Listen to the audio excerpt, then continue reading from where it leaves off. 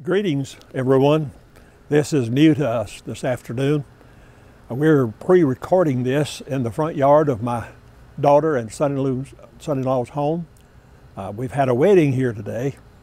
Our grandson Tanner and his fiancee were married this afternoon, and so we decided to pre-record this for showing on the Sunday morning service.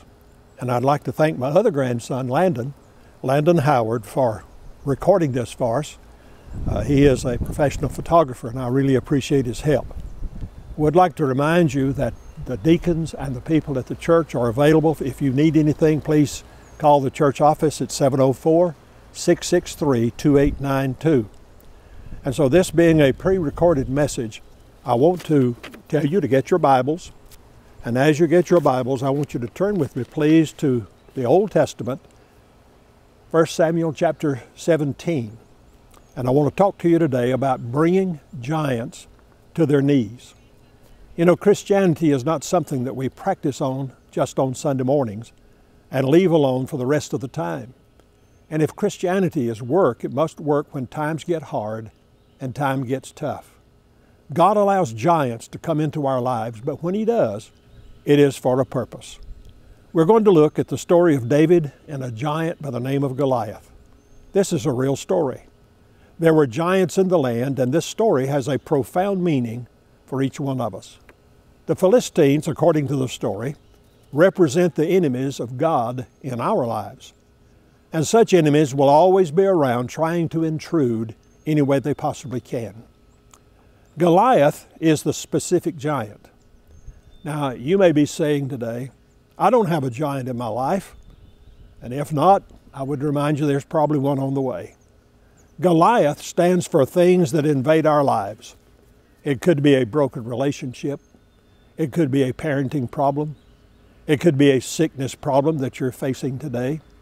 It could be broken dreams and dashed plans. Or it could be that your vision is blurred. It could be something that's within your heart. And it could be these troubling times and confusing times of this virus that we're all faced with, and many folks being locked into their homes, something brand new that we've never faced before. So problems and troubles have a way of coming our way and bring us many times to our knees. So let us notice our story, verses 1 through 3, 1 Samuel chapter 17. Now the Philistines gathered together their armies to battle, and were gathered together at Shokah. And Saul and the men of Israel were gathered together and pitched by the valley Elah, and set the battle in array against the Philistines. And the Philistines stood on the mountain on one side, and Israel stood on the mountain on the other side. And there was a valley between them. Now that tells us that the Philistines were camped in the territory of Judah. You know, Satan has a way of slipping into our lives, and he has no right of being there. So now let's look at the enemy that is described beginning in verse 4.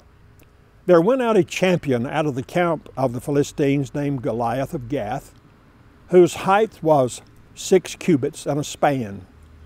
He had a helmet of brass upon his head, and he was armed with a coat of mail, and the weight of the coat was 5,000 shekels of brass.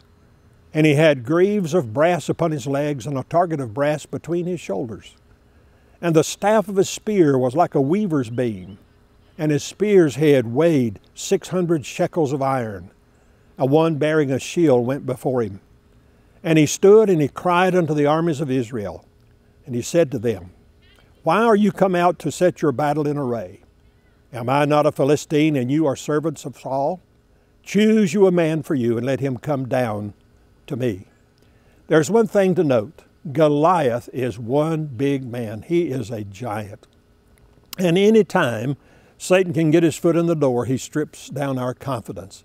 Because in those verses 8, beginning in 8 through verse 10, Goliath issues his challenge to the people.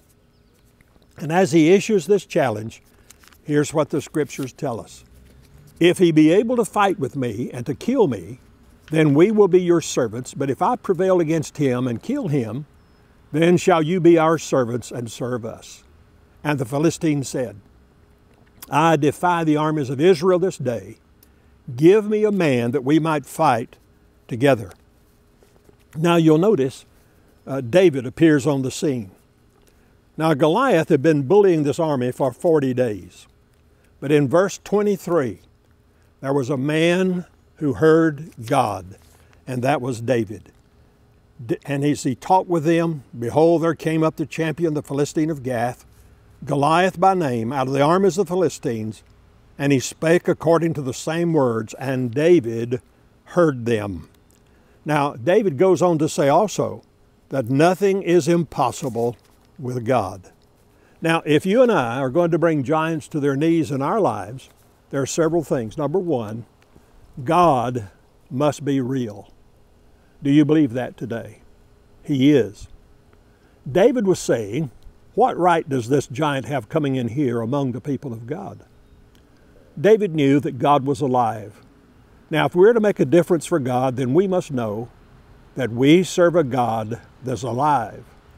You remember the story of Elisha and his servant? They had been out serving and working, and it came a time of rest. And Elisha and his servant entered into the door of their tent, went down to sleep. And all of a sudden, his servant looked out the door of the tent and he says, look around us, there's a great Syrian army. Elisha, wake up. What is it? What is it? Look around. And Elisha said, look, Lord, open his eyes that he may see. And when he looked out again, all he saw were angels and chariots of fire. Aren't you glad today that you serve a living God? Why did Noah build an ark? Why did Moses lead the children out of bondage? Why did Gideon go to war with 300 men? They believed that they served a real God. And the real God that they served was with them and would protect them. Folks, it's going to make a difference when God is real in your life and mine. The second thing, in verses 32 through 37, God is not only real, but he is reliable. David said to Saul, let no man's heart fail because of him. Thy servant will go out and fight this Philistine. Saul said to David, thou art not able to go against this Philistine to fight him, for thou art but a youth. He's just a teenager, and he a man of war from his youth. And David said to Saul, thy servant kept his father's sheep, and there came a lion and a bear and took a lamb out of the flock. And I went out after him and smote him and delivered it out of his mouth. And when he arose against me, I caught him by his beard and smote him and slew him. Thy servant slew both the lion and the bear, and this uncircumcised Philistine shall be as one of them. He hath defiled the armies of the living God. David said, moreover, the Lord that delivered me out of the paw of the lion and out of the paw of the bear, he will deliver me out of the hand of this Philistine. And Saul said to David, go, and the Lord be with you. Now, he is reliable. Goliath, he says, is just like any other animal. Hey, I faced a bear. I faced a lion. God delivered me, and I can face Goliath. Do you have any remembrance in your heart and in your mind when God was reliable to you? He has been faithful in the past, he is faithful today, and he will be faithful tomorrow. Now, if you need encouragement, think of Moses when he said to Pharaoh, let my people go. When he said to Daniel, when Daniel opened his window to pray, and he just kept on praying and God cared for him. When Elijah met the false prophets on the mountaintop and the fire of God fell, and Elijah and God's people were the winners. Just think of the times that God has provided for you when you're about ready to quit. We must not only believe that God is real and that God is reliable, but we almost must trust God's resources, beginning in verse 38. And Saul armed David with his armor, and he put a helmet of brass upon his head. Also he armed him with a coat of mail. David girded his sword upon his arm, and he essayed to go, for he had not proved it. And David said to Saul, I cannot go with these, for I have not proved them. And David put them off of him. You know, these resources, this is a great story. Saul was a big man himself. And so he says to David, here, take my armor. So David puts it on. I could just picture this. He takes a step or two and he finds out that that suit that he's put on is probably a 52 long. He can spin around in it. It's too big for him. So he takes it off and he says, Saul, I can't wear all of this stuff. God is going to supply my needs. Now, this is an area of our lives where we are continually defeated. We try everything we can to get our problems solved. And then we wonder, can God help? Why did we come to the Lord in the first place? Why does God allow giants to come in our lives? So that we will learn not to trust in ourselves, but we will trust Him. I do not know what many of you today that are watching this broadcast are facing right now, but I know the giant is there by God's permission. And whatever that giant is, God is greater. And God has a great plan, folks. And I want you to look at verse 40 with me, please, as we continue with the story. David took his staff in his hand, chose him 5 smooth stones out of the brook, put them in a shepherd's bag which he had, even in a scrip. And his sling was in his hand, and he drew near to the Philistine. So he gets all of the stuff together. David and Goliath sort of spar around, and then David issues his final words to Goliath. He tells him these words, beginning in verse 45. David said to the Philistine, You come to me with a sword and with a spear and with a shield, but I come to you in the name of the Lord of hosts, the God of the armies of Israel, whom thou hast defied. This day the Lord will deliver you into my hand, and I will smite you and take your head from you. And I will give the carcasses of the hosts of the Philistines this day unto the fowls of the air, and to the wild beasts of the earth, that all the earth may know that there is a God in Israel. And shall all this assembly know that the Lord saveth not with a sword and spear, for the battle is the Lord's, and He will give you into our hands. It came to pass, when the Philistine arose and came and drew nigh to meet David, that David hastened and ran toward the army to meet the Philistine. David put his hand in his bag and took out a stone, and slang it and smote the Philistine in his forehead. And the stone sunk into his forehead, and he fell upon his face to the earth. So David prevailed over the Philistine with a sling and with a stone, and smote the Philistine, and slew him. But there was no sword in the hand of David. Therefore David ran and stood upon the Philistine, took his sword, drew it out of the sheath thereof, and slew him, cut off his head therewith. And when the Philistines saw their champion was dead, they fled. And the men of Israel and of Judah arose and shouted, and pursued the Philistines until they come to the valley, to the gates of Ekron. And the wounded of the Philistines fell down by the way of Shaaraim, even unto Gath and unto Ekron. And the children of Israel returned from chasing after the Philistines, and they spoiled their tents. See, David knew that God had a plan. And David knew that God's power was not in the spear, it wasn't in the sword, it wasn't in the big staff. When we learn that our power is not in how many seminars we go to or how many workshops we attend, when we realize that the power of God is all we need, and if that is not, we're not going to get the job done.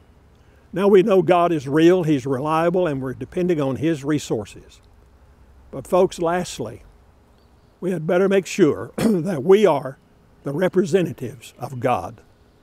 You know, there are some things that God may want done, but not necessarily by me or by you. Because there's no way that I as an individual or you as an individual can do everything. Whatever we do, we had better know that God wants us to do it. Did David believe that he was God's choice? Well, if you look at verses 48 and 49 that we read, you'll notice that David believed that he was God's man.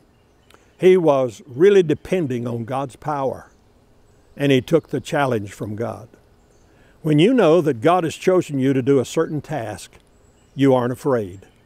Whatever that obstacle might be in your way, it will move over with the power of God. When that stone hit Goliath in the head, his last thought probably was, this can't be happening to me. Well, that's just a teenage boy. what in the world is happening? David believed, David acted, and he expected God to work. You see, faith is not passive. It is active. Somebody asked, why did David choose 5 stones? Now, I've heard some folks say that Goliath had 5 brothers, and he did. But I want to offer this suggestion to you this morning. David knew that God was going to give the victory. But he didn't know how long it's going to take. He didn't know how many stones it's going to take. So he was prepared to stay until the battle was over. He picked up 5 smooth stones, put them in his little satchel, put one in his slingshot, and one was all it took. You know, too many times we are one-stone Christians. We throw one stone, and if the giant in our lives does not go down, we are prone to say, God, I did my part. You didn't do yours. And God has a way of saying, keep on throwing the rocks, and I'll bring down the giant in your life in my own time. The Lord's battle may be longer than we thought. It may be tougher than we thought. It may be harder than we thought. But if we remain faithful, the giant will be brought to its knees.